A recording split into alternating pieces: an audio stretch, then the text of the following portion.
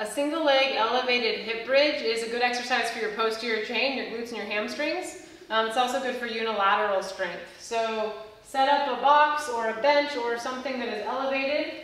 From here you're going to lay on the ground. You're going to have both heels on top of the bench with your knees about 90 degrees. From here you're going to extend one leg straight up. Hands can be by your sides.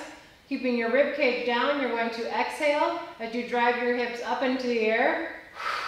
And then you're going to control yourself back down. You want to make sure that you're getting your hips as open as possible without arching your back, meaning we're coming here, not here. That rib cage needs to stay down.